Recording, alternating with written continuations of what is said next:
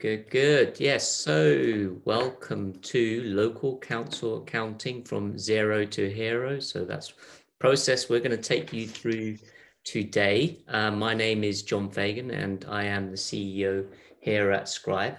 So I'd like to introduce you to Hannah. Hannah has been with us for quite a few years, from when we first acquired Scribe as a business and started growing it. So she's been with us for 5 years, been talking and supporting loads and loads of customers, from small parishes to big town councils. What she doesn't know about managing accounting at local councils is not worth knowing. So I'm going to be handing over to you now, Hannah, to Lovely. Thank you, talk. John. Thank you, Hannah.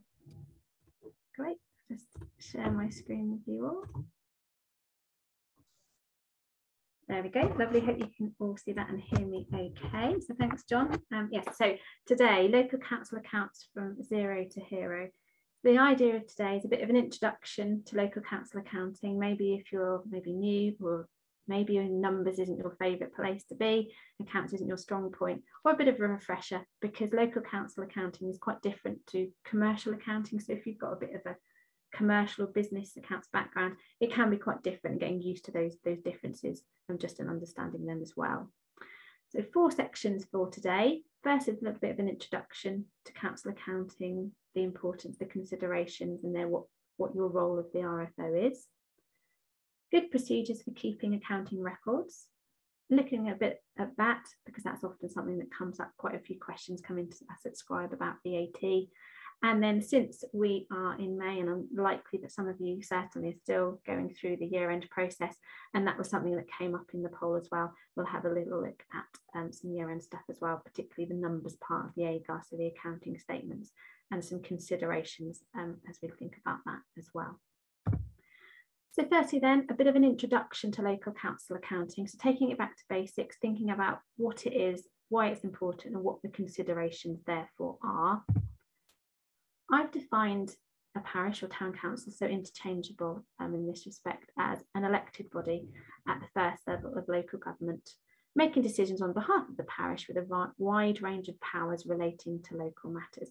So obviously clear there, but what that actually means in terms of accounting, obviously in order to provide these services, is taking the precept, and therefore there's that link with your electors and the precept, those paying the precept, and the importance of them understanding and seeing what's going on, and you making good decisions, so the council's having information and making informed decisions about what the council should be doing, when, and in the most appropriate way. Considerations therefore, obviously transparency. So you have to be transparent, you have to publish agendas, minutes. Obviously the year end that you're working on now likely will need to go on your website, of course. And so it's important to be completely transparent. Obviously, if you're holding public funds, then you need to be as clear as you can about those things, and just generally be as transparent as you can be. Obviously, in order to do that, you need to hold good, accurate financial information to be able to be transparent in terms of accounting matters. Efficient provision of services, so obviously exists to provide services for your parish local area, whether it be grass cutting, street lighting, whatever it may be. So it's thinking mostly about the precept. Is the precept that you're taking an appropriate amount at the end of the year? Have you been able to provide all the relevant services? You don't want to have a huge budget surplus at the end of the year if you haven't got a specific thing you're going to be doing with that. Obviously that relates to reserves. If you're saving up for a certain project, that's absolutely fine. But if you're finding yourself that you're taking a certain precept and actually you're not spending it all, that's an issue. And equally, if your precept isn't enough and then you're having issues with providing the services that you need to, and there's a shortfall, and you don't really want to have huge fluctuations from year on year with the precept that you're taking. So again, so important to have good financial information in terms of actuals versus budgets, allowing you to forecast and therefore to set an appropriate precept. So setting the precept as we talked about there, and then thinking about those reserves as well. So there are a few people at the start who felt reserves were difficult to manage, and obviously you've got to be very clear on why you're holding reserves, what those reserves, for. Is it a specific project? Are you building a play park? Are you refurbishing the village hall, whatever it may be? Or are you holding those things to flatten out your budget in terms of replacement of items every so many years? So you need to be, again, clear about that, how that then affects the budget and the precept and taking money to put into your reserve pot, and understanding that so that you're not ending in a situation where you've got a lot of money sitting in the bank account without a clear structure and plan for it. So for you personally then, as the RFO, the RFO, so every local authority is required to appoint an officer responsible for the administration of their council's financial affairs. So that's the RFO, should be a paid employee of the council, and thinking about some of the responsibilities that you therefore have. So firstly, in terms of following proper financial procedures and internal control and audit systems. So all the things that you're probably thinking about now as you go through the AGAR process and ticking off those boxes in the annual governance, and the internal auditors come to review some of those controls, etc., to allow you to say hopefully yes to those assertions, and thinking about how you deal with petty cash, or how your payment process works, how payroll is done, how you manage sort of the procedures and the control systems that you have within the council itself. Obviously, absolutely important to report to the council on your spending and the current position. So thinking about that previous slide and making informed decisions, providing efficient services, setting the budget and therefore the precept relies so heavily on having good financial information. If you can provide budget versus actuals so you can see where you are, what's going on, then obviously that's absolutely key. And of course, you need to complete the AGAR. So as you're sure you're all very well aware of at the moment, at year end 31st of March, you're needing to complete the AGAR that we'll talk about a little bit more at the end of today's session. So I've noticed nobody had this in the poll as anything that they dealt with. They had an issue with the difference between receipts and payments or income expenditure, but it's something that comes up reasonably regularly. Often when people come and join us at Scribe, one of our first questions might be, which accounting approach do you use? Sometimes they don't know. Sometimes they confidently answer and it turns out that they're using the other one, or sometimes they know what they're doing, but they might not know the terminology. They're quite comfortable with what they need to do, but they don't necessarily reflect it in what we're talking about. So just as a refresher, receipts and payments or income expenditure is one of the two approaches that you'll be using. So receipts and payments, simple form of accounts in that it records the receipts and payments at the time which they received or paid. So it's simply basically a record of your receipts and your payments, your transactions, the date that when they were paid, regardless of when they relate to. So what happened, when it happened, regardless of when it related to. So you're just recording when it takes place. Okay, fairly simplistic, but makes things fairly straightforward with recording in your cash book. Then you have income expenditure. So that records transactions on the date to which it relates rather than when it was paid. So this may be more in line, particularly if you've come from a more business financial background. This is what you're more likely to recognise. And often accounts will work on a receipts and payments basis throughout the financial year and then go through the conversion to income expenditure at the year end to take account of those things that relate to the year end in order to complete their AGAR in an income expenditure approach. In terms of which one you need to use, councils under 200,000 receipts and payments, so that's just a simple form that you can use there, and council over 200,000 need to use income expenditure, but that's only if it's been 3 consecutive years. So if you've had a year where you've gone over and above 200,000, maybe because you've had a large grant or you've had some SIL money come in that's pushed you over it, if you then go back under 200,000, that's either total income or total expenditure, in the following year, then you wouldn't need to go to income expenditure. It's only when it's been 3 consecutive years. Having said all that though, a smaller council cannot to use I&E. So if you are somebody who's more financially minded, or you've got councillors like that, you may find that you opt to use I&E. And just a note there, if moving between approaches, beware the requirement to restate the prior year. So if you found yourself this year needing maybe to move up to I&E, or you've made the decision to do so, or maybe move back to receipts and payments, then you will need to restate. So when you complete your year-end AGAR, both your current year and your prior year and accounting statements need to use the same accounting format. So do bear that in mind. If not this year, if it comes up again, that you'll need to restate.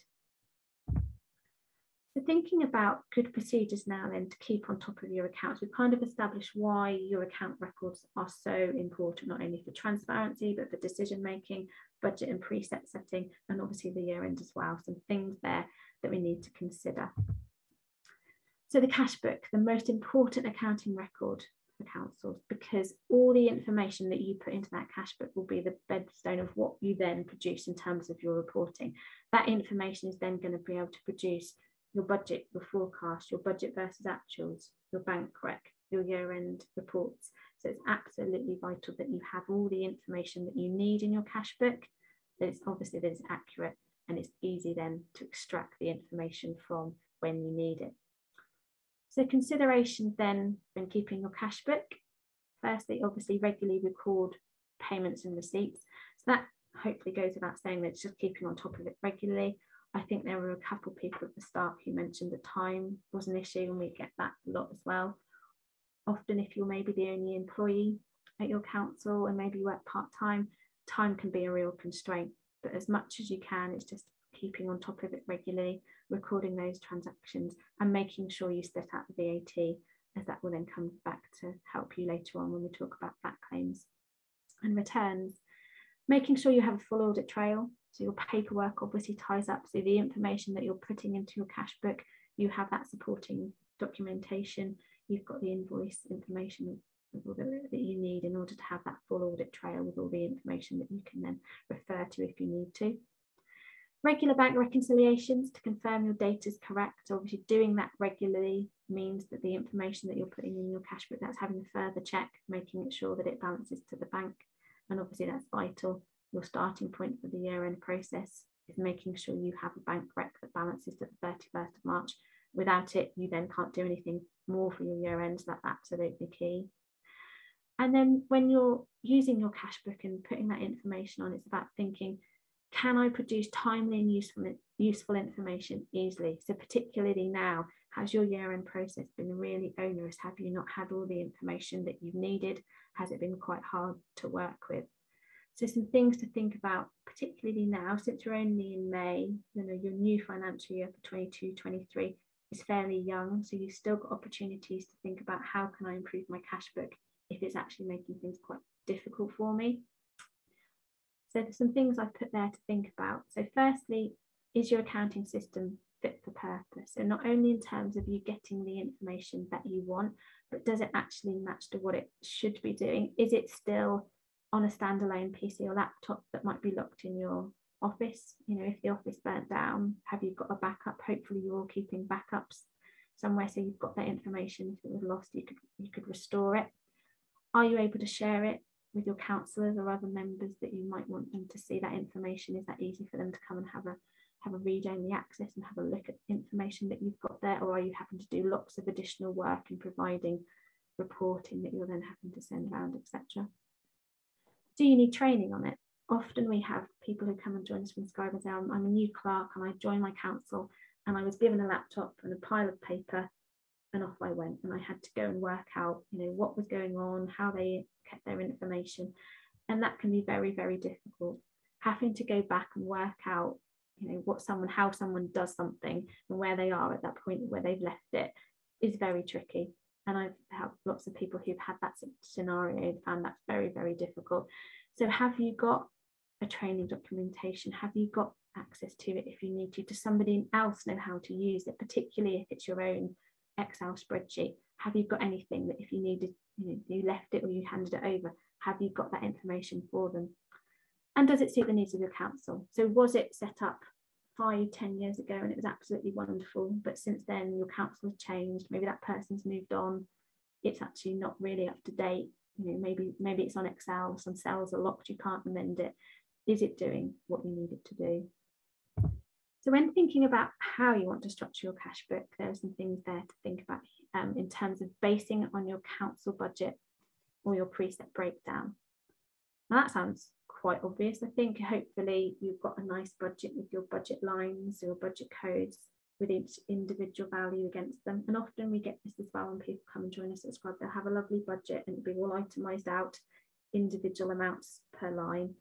And then they'll have a cash book that's maybe on a spreadsheet, for example, that bears no resemblance to their budget. So actually trying to produce a budget versus actual report is really, really difficult because they're not allocating out their transactions to their budget lines. So make sure your cash book has those budget lines in them. You're allocating out your payments out to those budget codes so that you can produce that information. If somebody comes and says to you, how much have we spent against this budget line? You can instantly look that column up or that line up, that code up, and you know where you were. Also thinking about grouping codes together that require reporting on. So for example, if you've got the village hall, you want to know what income have we had against the village hall, but what has it cost us to run it? What have we paid out in electricity, cleaning, maintenance, etc.? What's the overall position? Make sure you can group that together easily as well, particularly if you've got sort of committees or areas that want that information, that you can provide it if that's the sort of thing that you think you might get asked. And in terms of the ways it could be improved upon, you might want to add additional codes to analyse the data further. So if you group lots of things into open spaces and that's your one code or budget line, would it be helpful to split it out? Grass cutting, hedges, trees, play park, rec ground, whatever it may be. Would that then help you going forward in terms of analysing the budget in a bit more detail? Would that help you in terms of setting the preset because you can break it down? Would that be useful to report on that level of information? On the flip side though, you might have this great long list of codes, and sometimes people come and they have this huge long list and they actually do need all these, and some of them they don't even use on an annual basis. So can you cut it down a little bit, make the report a little bit more succinct to make it a bit more useful? And also ensure that you've got all the information in the cash book that might be relevant to make it easier to refer to. So do you have the VAT number of your supplier easily accessible? Do you record the invoice date, for example? If that's something that you then have to refer back to your paperwork regularly, is that making more time unnecessarily? So if the supplier phones up and says, have you paid invoice number 72? Can you check that easily on the cash book? To think about those things and what, particularly at year end as well, what is difficult and what could you improve upon? Quick summary then in terms of the cash book. So setting aside time regularly and identifying what information that you need to keep in order that you can provide the relevant reports that you need for your council meetings, and your council might ask information from you. Regular bank reconciliations, so we'd say ideally monthly to limit the scope for errors. If you do it monthly, if you get a month that doesn't balance, you know you've only got 1 month to deal with. If you've done 3 months in one go, that's a lot of data that you then have to trawl back through. And as a more general point there, think about maybe linking up with other clerks for advice and support. If you're finding that you're on your own in the council, you maybe working part-time hours, it can feel quite overwhelming, particularly when you haven't got anyone else to ask a quick question of or look for support. So not just necessarily in terms of accounts or financial, but anything, so do be aware of that option as well. Moving on then to VAT. So I've put that in there because, again, this is something else that we get lots of questions about in terms of VAT. Obviously, if you have a particularly complicated VAT position or something going on, then it's always best to talk directly either to HMRC or get advice from a VAT specialist. But I'll just give you some overview and some points about being both VAT registered and non-VAT registered. Firstly then, VAT registered councils. So those will be councils who have an additional regular source of income besides their precept. So for example, there you might be running a car park. So this is something else that's going on regularly that has a VAT implication to it and would achieve an after tax of £1,000 per annum. So roughly, once you start charging for things regularly that would incur VAT and that gets to that level, you'd need to be looking at being VAT registered as a council. That will mean, therefore, that you need to submit VAT returns. That's normally done on a quarterly basis, but maybe on a monthly basis. And one word of advice as well, if you find yourself needing to register for VAT, try and make sure that your VAT quarters that you'll be submitting run in line with the year end, okay? Because it's a lot easier to manage if your end of the year, the 31st of March, matches to your quarter four, 31st of March as well. Just because it keeps things nice and easier, keeps things a bit neater, easier to check where you are. We have even a number of councils who straddle the year end, and that can just make things a little bit more complicated when working all that out. And be aware that you can change it. So if you are VAT registered and you have a quarter don't match up, you can log on and amend it if you want to. So you must submit those VAT returns, and now that must be done via Making Tax Digital. So that was something that's been running for a few years, but became mandatory for all VAT registered entities from April. Previously, there was sort of this grey area where you could be a council who was VAT registered because you warranted enough output tax to need to do so, but that you weren't over the £85,000 threshold to need to use MTD. So in that scenario, you were able to continue submitting your VAT returns on a paper basis, but that has now changed. So from the start of this financial year, April, so last month, it now is mandatory to use MTD if you're VAT registered. So if you are VAT registered, you will need to find some software that can submit your VAT returns to HMRC. Okay, so do be aware of needing to do that. The idea is that it increases accuracy, makes it that little bit easier because all the information that you've got in your software can then be extracted into the VAT return and then submitted directly to HMRC. Okay. For those, some of you may not be VAT registered. So if you mostly just the precept and you haven't got a lot of other sort of commercial type things going on and irregular income coming in, then you won't be VAT registered, but you can claim back VAT using Form 126 on the HMRC website. So I've put on the HMRC website there. So most of the time you'll be able to log in with your Government Gateway ID and do so. But if you haven't done that before, you can post it off if necessary. If you Google Form 126, you get a link if you want to post it off for the first time, and then they'll set you up. So this is a lot less structured than being VAT registered. If you're VAT registered, you'll have your specific quarters that you must line up with, and you must submit for the date that they provide you. Form 126 doesn't have any specific timings of claims, but it must be done for the complete calendar month. So you must get to the end of the month to claim to that point. But bear in mind as well, if you're smaller, claims less than £100 can only be done annually. So if you went to claim and it wasn't over £100, you'd have to wait for the full financial year in order to claim for it.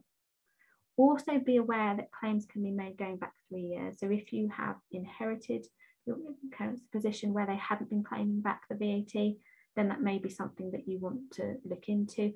Obviously, there's a trade-off between how much time is it going to take me to go and find how much VAT you haven't claimed and put that information in. But if you're able to do so, then obviously that's helpful because that's money coming back into you if you want to. And in terms of claiming, as I said, because it's not structured, I'd recommend that you do add in your own structure. So at least annually, ideally up to the 31st of March. So in the same way as I was talking about, it's nice to keep it in line with year end. So if you're smaller, you haven't got that much VAT, then annually is absolutely fine. If not, I'd recommend you either do it 6 monthly or quarterly so that you know where you are. If you start doing it at random ad hoc month-end dates, it can be a bit harder to keep track of it. And if you know that every quarter you do your VAT reclaim, it's easier to keep track of where you are. Okay, in terms of that, a bit more generally then, just to assist you in either your claims or your returns. So as we said at the start, ensure you record your VAT separately in your cash book. Obviously, that's going to make it a lot harder if you don't have that separated out. And councils, be aware that they can only claim back the VAT if you've got that invoice. So that audit trail is important because you need to have that paperwork from your supplier. So they need to show the percentage or the amount of VAT that they're charging you, and you need to have the VAT number of the supplier as well on that invoice from them. Again, if it's long or onerous to do this, so along with anything, so we're talking about if your year end is hard, if your VAT reclaiming is hard, think about how you can change it, how you can make that easier for you. Is it just a case of recording the VAT numbers when you put the information in rather than having to go back and looking them up, for example? How can you make those processes easier? And again, just to reiterate, take specialist advice if you do have a complicated VAT position. Okay, and then the last section I wanted to put in today, as I said at the start, is thinking about the year end, because it's likely that a lot of you will still be thinking about that now and working on that process. So just some pointers as we go through and think about what you're going to be putting in to the accounting statement section. The AGAR itself is made up of those 3 sections: the internal audit report, section 1, the annual governance statement, and section 2, the accounting statements. Those first 2, kind of a summary and sort of confirmation of hopefully that you're using those procedures and internal controls that I talked about at the start, and that you're able to say, yes, those things are happening, and the auditors come in and been able to answer those questions as well. So it's kind of an overview of what's happening, hopefully, throughout your council month on month, year on year. And then section 2, the accounting statement, the numbers bit, the actual collation that you need to do from your cash book. And that's what I want to concentrate a little bit more on in this session, just because that's the sort of the where the work kind of is mostly involved in getting those numbers in those boxes. So here we go, then that's just an extract of this year's one. I'm sure you all recognise that and you've had that and you're merrily working on getting that information in there. I've hopefully also you've got the updated copy of the JPAG Practitioner's Guide, and they now refer to these boxes as lines. So you'll have to excuse me because I'm going to use it interchangeably because I'm so used to saying boxes. I will likely say that, but lines is also true now as well. So in terms of going back to what we talked about earlier, in receipts and payments or income expenditure, the approach that you use will obviously have an effect on the way in which you complete the numbers in those boxes. So receipts and payments, because it's recording what happened, when it happened, regardless of when it relates to, you don't need to make any amendments to take account of timings. It's just taking those figures directly from the cash book. So once you've put that information in, you've checked its accuracy, you've reconciled it to the bank, you're pretty much there. Obviously, you've got to split it out to the relevant boxes, but those totals that you've got will be the totals that you'll be showing in the accounting statements. Those of you working in income expenditure will need to do a little bit more work. Okay, so firstly, VAT is excluded because it's going to constitute a debtor or a creditor. Either that is owed by you to HMRC or by HMRC back to you, and therefore that is not included in those boxes. So for example, box 6, other payments, will be gross if you're working in receipts and payments, but won't include that. It'll be a net figure if you're an I&E. And you also need to think about the adjustments that you need to put through, such as for creditors and debtors. So this is going back to thinking about the timings that you need, so taking an account of when things should have happened rather than necessarily when they did happen. So creditors are those invoices that you owe, for example, so suppliers where you've had goods or services provided to you up until the end of March. You put that information in to adjust that payment should have happened within that financial year.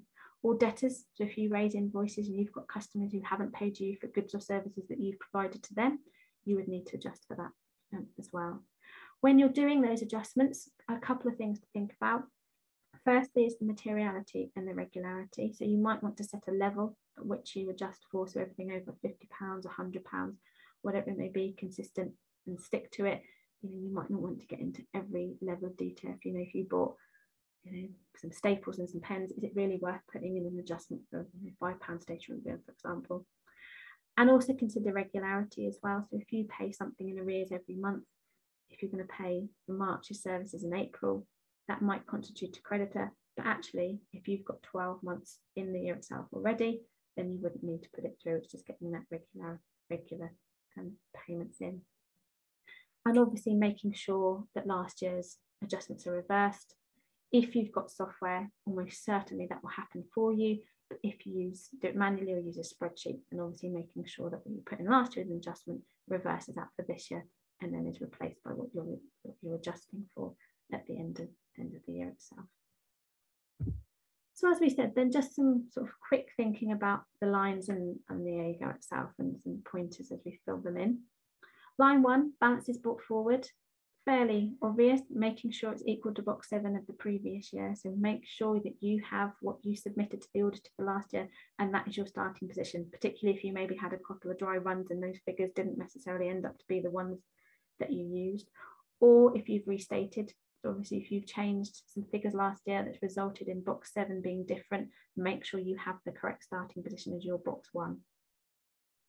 Line 2, precepts or rates or levies. So that's just the precept for councils. Don't be confused by reference to rates or levies. That's for drainage boards, so no seal money or anything in there, just the precept. And if you've received the precept from your district authority with anything else alongside it, council tax support grant, for example, make sure you exclude that. It's just the core payment of the precept that you've got in line 2.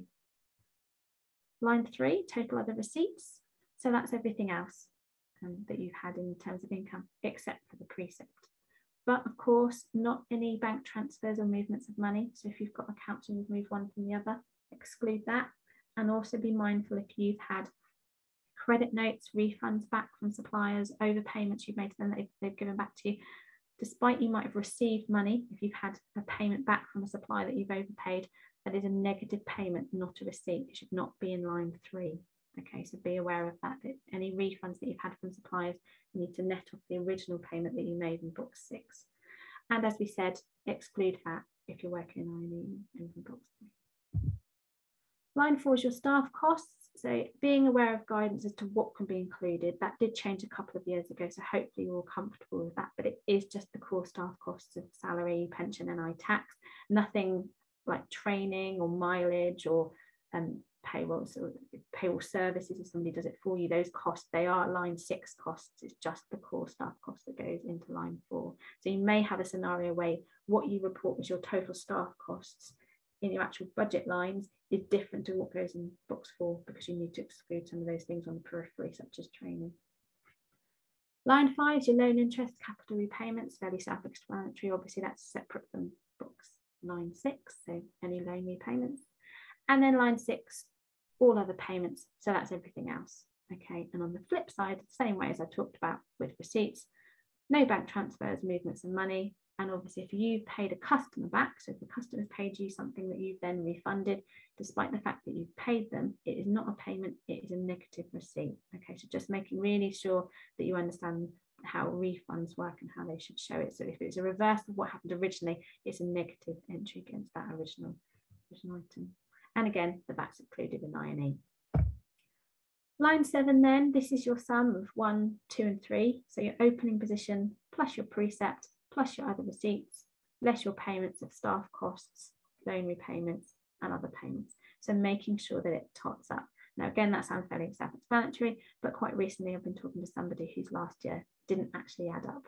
Box 7 was correct, but the individual boxes didn't actually add up. Something had been missed from one of the boxes, so it didn't actually sum. And then line 8 is the total value of your cash and your short-term investments. So this is your bank rec. This is your 31st of March bank rec position. And as I said at the start, it should be your starting point when you come to produce your year-end accounting. That needs to be your starting point. Your bank rec as at the 31st of March, matching off to line 8. And if you are in receipts and payments, box 8, line 8 will be the same as 7. But if you're an income expenditure, 7 and 8 will be different by the value of your creditors and your debtors, so your adjusting items that we talked about, because you've taken into account in those individual boxes what should have happened and made adjustments, but you've not updated the actual bank position, which stays as it does according to the bank rec. Line 9 then is your fixed assets and long-term investments. Obviously make sure you've updated for any assets or disposals that have happened in this year. So you've added an asset, bought an asset, you've added it on. If you've disposed of an asset, you've taken it off. No depreciation, that sometimes comes up as a question, particularly if you've come from a commercial background. There is no depreciation, you just record the asset at the point at which you purchased it. So if you bought one this year, it would appear in box 6 as the payment, and in box 9 because it's now added onto the asset register. Okay, and make sure you've obviously got your asset register with all that information in there. Any old assets that you've inherited or taken on would have your proxy pound value, and they don't revalue them, it's just that core cost initially. So it's likely that you'll have a separate insurance schedule for what assets are actually worth, but box 9, line 9, records the original acquisition cost in most cases. And then line 10, borrowing. So this is the amount that you owe if you have any loans, and it must match to the schedule. So again, just making sure your line 10 matches up to what you have on your schedule is owing for your loan. In terms of your supporting documentation, depends whether you're in receipts and payments or I&E. So everybody will need to do your bank rec to agree to line 8, as we talked about. Reconciliation between 7 and 8, just for those in I&E, to explain how 7 is different to 8 due to your debtors and your creditors. And also you've got explanation of variances. So if it's relevant, if you've got variances over 15% for lines 2, 3, 4, 5, 6, 9 and 10, or if line 7 is more than twice line 2. So line 7 is your total funds, line 2 is your precept. So if you're holding more than double the precept, it's likely, almost certainly, that you've got large reserves, and that's absolutely fine. You just need to be clear about explaining that breakdown so that they can understand why you've got so much additional over and above the precept in terms of funds that you're holding. Okay, and do make sure you give your full numerical explanations. You want to give a breakdown of exactly what's happened rather than just sort of a textual explanation that's a bit vague. Give some numbers and some explanations so that the auditor can exactly match off to what's happened and the differences that you're reporting. Okay, so that's everything I wanted to talk about today. I hope you found that useful. I will stop sharing now and I will hand back to John. John, you're muted. Fail, yes. Thank you, everybody. Thank you, Hannah. We'll go to questions in a minute. Before we do that, I would like to just talk you through, let me just stop that. Yes, so at Scribe, we talk to hundreds of parish and town councils, clerks, RFOs every year. And as a result, the team have made some observations about the situation that local councils often find themselves in. So we've come up with 3 recommendations. Hannah's been touching on slightly there about mastering accounting process. First off, I'd like to talk about with a model that we've come up with. So we put together this concept of the council accounting hierarchy of needs. And we believe if RFOs and clerks follow this basic model, they'll have a stress-free experience. So I'll just talk you through it. Down at the bottom layer, this is like core foundational layer, which encompasses all your core daily or maybe weekly, ideally daily, depends on the site, how much activity in your council, activities. So that's taking care of your cash book, as Hannah said there, you know, so it's inputting your receipt, your payment, constantly reconciling with your bank and being able to do your VAT claims. So building on that, then we need to monitor our budget versus our forecast. So taking care of our spending, tracking that spending and that budget, tracking that committed spend, producing your summary reports based on your cash book to see that you are achieving the forecast that you planned. And then that kind of feeds into sharing your data with external stakeholders, you know, so the government auditors, you know, taking care of your VAT, your account statements, and ultimately producing, you know, doing your AGAR.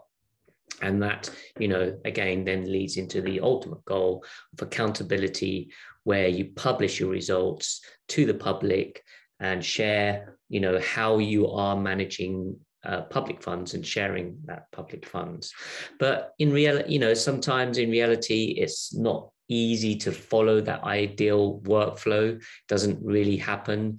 And again, from talking to hundreds of local councils, we can see a problem here. And we've been calling it the cash book crisis, which, you know, again, Hannah, you know, highlighted that in her slides, you know, that we're seeing many councils not investing, not the time and not also having the right tools to have a good cash book process. This is foundational layer. And, you know, it feeds into the monitoring, the governance, the accountability. So if you have a good foundation there, then you're setting yourself up for success. But, you know, to be able to do your VAT claims, your budget reporting and your AGAR, these all become daunting tasks, and that stress and anxiety can build up and you know it's coming, and then boom, everyone leaves it to the last minute. So the first recommendation we're going to have is always think cash book first. You know, Hannah's made it clear. Think about that year-end goal throughout the year. And that cash book contributes, you know, to, you know, if you have it in a good place, it contributes to your monitoring, your governance and your accountability. However, we think there aren't any real simple and accessible systems to manage your cash book. So this leads me into second recommendation is use Scribe. You know, Scribe is really easy to use, and it comes with that free training and unlimited support to support you through that process, because the slides that, you know, Hannah's talked through there, it is overwhelming and it is quite a lot of information to take on board, you know, and throughout your year, having someone there to give you support is really important. Now, the key thing is you can access it anywhere. You can give access to unlimited users, your councillors, read-only access, your auditors, because it is cloud-based and it ensures you're compliant. But really the cool thing about Scribe is, as long as you just take care of this foundational layer and it's really easy to use that, then these two next layers in it are basically at a click of a button. All you have to do is click a button to do your VAT reclaim, do your Making Tax Digital, produce your budget versus forecast reports, produce your AGAR statement, your account statement for AGAR. All of this comes at a click of button. So you just take care of your daily work, and then this all comes basically for free. So, you've got to ask yourselves, I don't know how much time you guys put aside for doing those parts of the process, producing your reports for your council meetings and then doing your year end. If you had to add up all that time, do you think it's a day, or a week, 2 weeks, a month, in a whole year? Or more? How much time are you dedicating to doing all these functionalities that come for free for Scribe? So, we've got a really good example here of Sally Ferguson. She joined us, and she had spending less time managing the accounts. So then she got really good at grants. She spent a lot of time applying for grants. She's only on a precept of 16K, and she was able to secure grants of 52K. So it's a massive multiple on her actual income. And with that, she was able to employ, local youngsters to work at the cafe. She was able to extend the hour. So that's a really good example of, freeing up time. What would you do with that time if you got it back? My third recommendation is to download this year-end checklist that we've done for you. It's actually a bit more than a year-end checklist. We've got but it kind of aligns you with that thinking. Think cash book first so that you can prepare for the year end. We also put in some good accounting habits in there, your daily, monthly, quarterly, and annual tasks. So I've just dropped it in the chat there, that you can go ahead and download that. So finally, again, it goes back to that support. It can be a daunting task managing public funds. At Scribe, we have a great team of qualified accountants that they're always there to support you. So, if you want to know more about what we're doing, want to know if we can help you further, feel free to just drop yes in the chat, and we'll call, no obligations, give you a call and show you our product. Good day, and take it easy, and I'll see you.